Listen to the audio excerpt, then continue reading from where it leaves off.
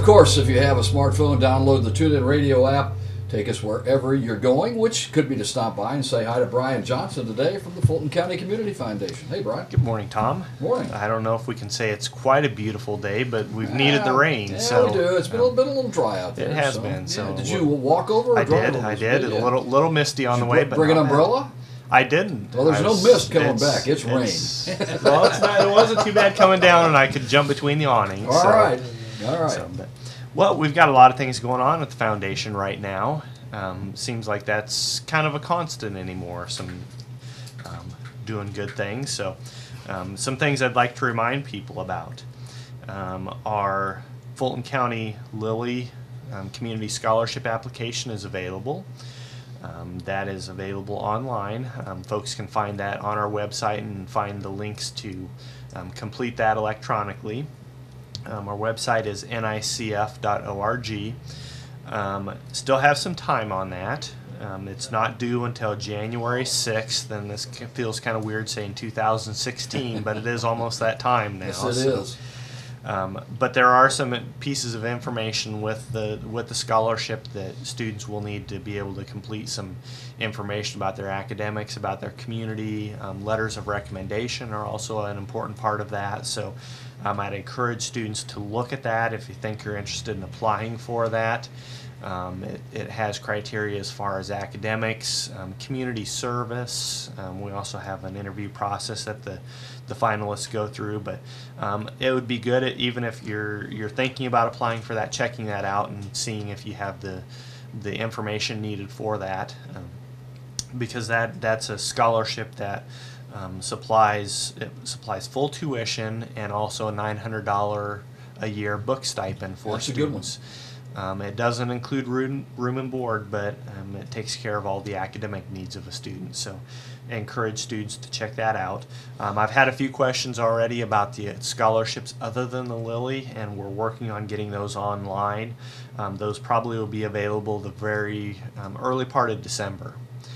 So you're not late on that. I know I've had a couple people ask me if they missed that timeline, and those generally are not due until the first part of March.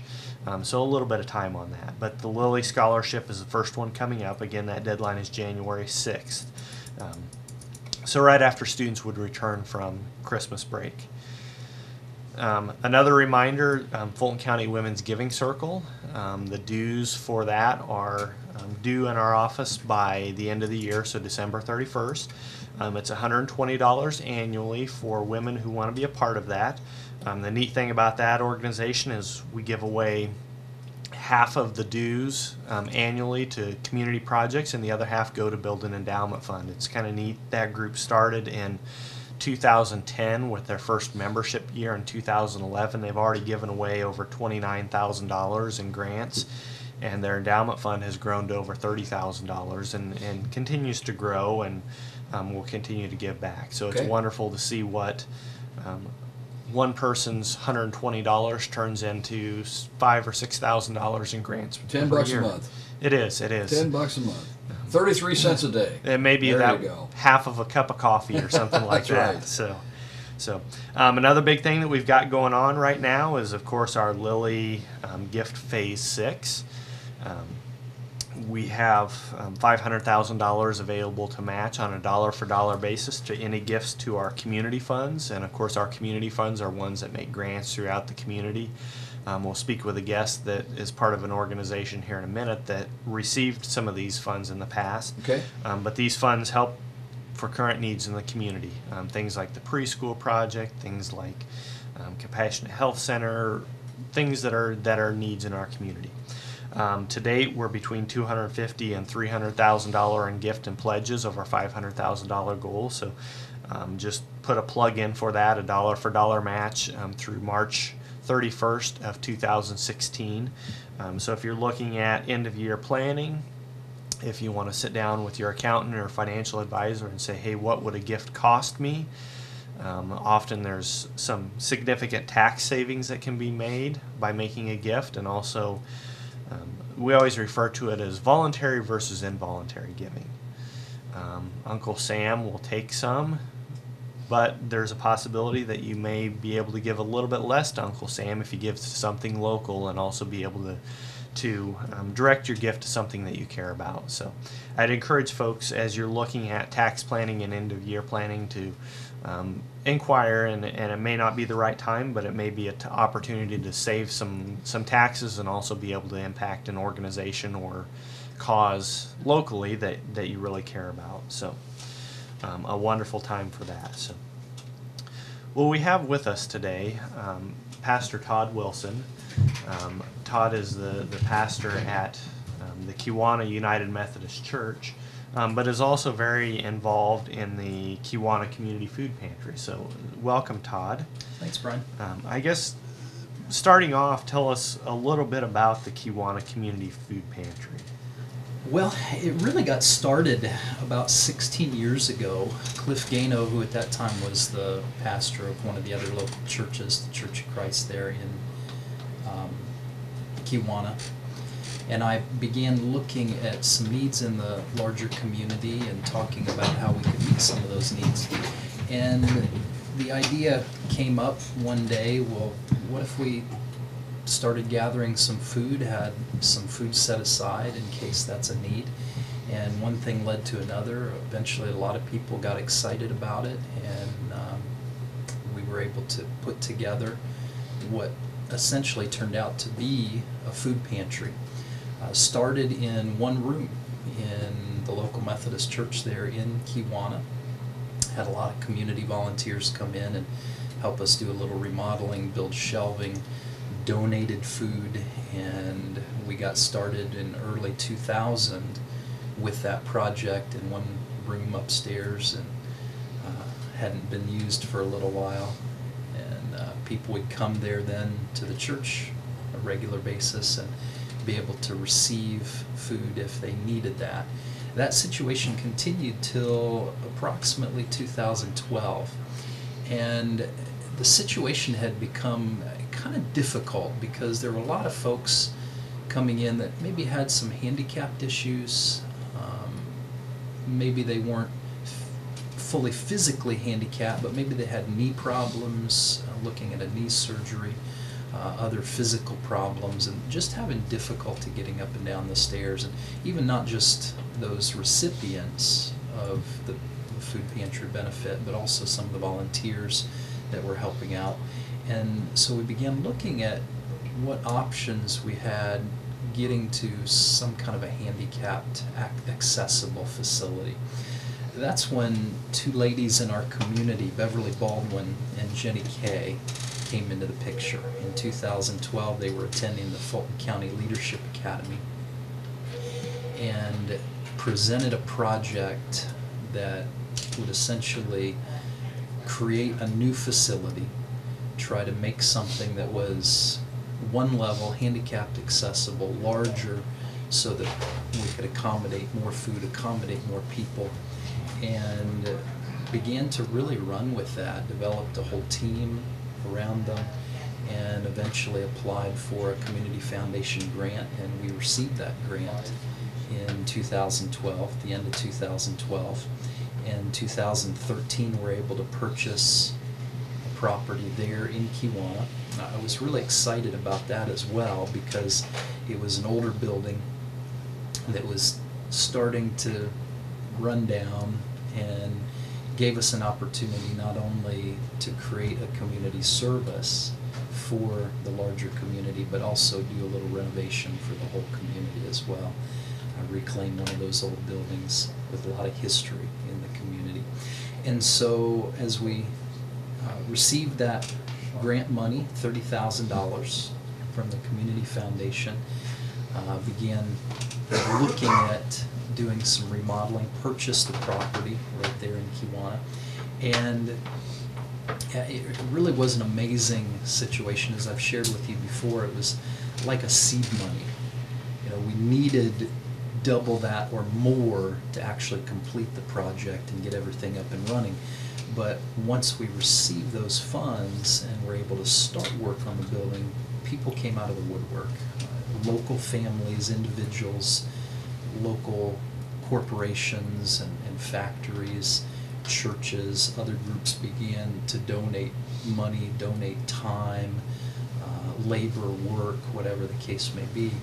And within a matter of about 2 months, we were able to get everything finished, remodeled, new furnace installed, new roof on the facility, painted, new flooring, everything. So much was donated in terms of time, materials by people, and it just was an amazing miracle, really. Within just a couple of months, I think by late April, early May, we were able to open that to the community and have a fully functional handicap accessible facility with probably 10 times the space that we had before, and began filling it up with food donations and having an opportunity to share with the community. Well, and you mentioned the donations. Maybe talk a little bit about the services that the pantry provides, as well as just how is the pantry supported? Okay. Right now, we essentially are an emergency food pantry. And what that means is we receive people no more than once a month. If a family comes in that has a need, then we will sign them up, we'll look at their information, and we'll give them some food initially that hopefully will take care of them. Should be enough for about a week if they use it wisely. But we initially, from the very beginning, did not want to become an organization that created dependency. So we didn't want to have people coming in every week depending on us for their meal. We wanted to be there for an emergency situation in case people were down on their luck. You know, we have a lot of folks in our community, as you well know, we would call the working poor, that are out there and they're really trying to make ends meet, but sometimes they come up a little short once in a while. And so we offer that service once a month. The family can come in and receive a fairly good sized portion of food. And we also have services available to teach them even how to prepare that as well. And they are then able to come back once a month. So it's not a situation where they're going to be becoming dependent upon the food pantry itself. As far as donations go, we still receive a lot of private donations. A lot of local farmers have really been a blessing to us in terms of donating cash, in terms of donating food products. Maybe they have a steer that they've butchered and they bring in the meat and donate that meat to the food pantry so that we can give that out to other people. One thing I'd like to mention is any money donations that come in go straight to food. We're a completely volunteer organization.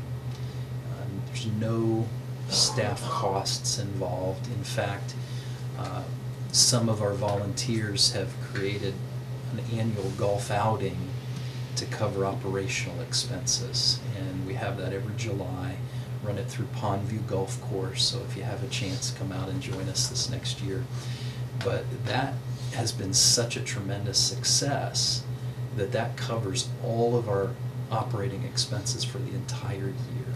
And so any food donations, money donations that come in go directly back out to the community and go to serve those public folks that are in need. And some of the areas that you serve, can you maybe talk to us about that? Because I know you work with some of the other pantries in the area to make sure we get the whole county covered. Yes.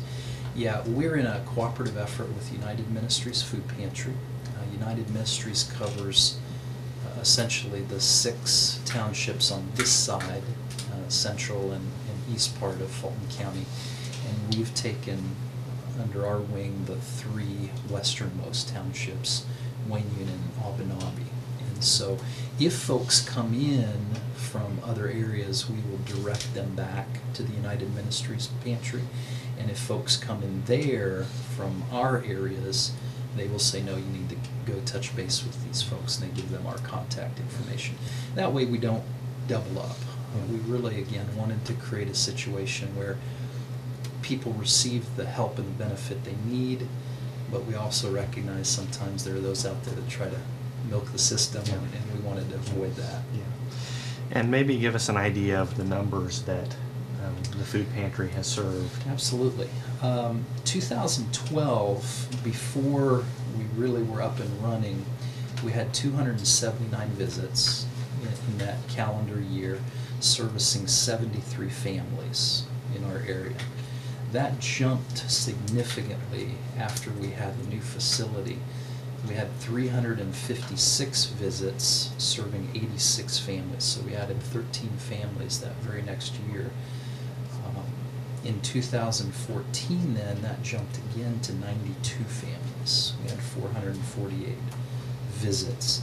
Now, during that time, for example, in 2013, on top of the food donations that we received from local churches, local businesses, local individuals and families, we also received $5,900 worth of cash that we immediately went out, spent, and bought food. And so we've distributed probably in the neighborhood of $10,000 worth of food in the last, per year in the last couple of years.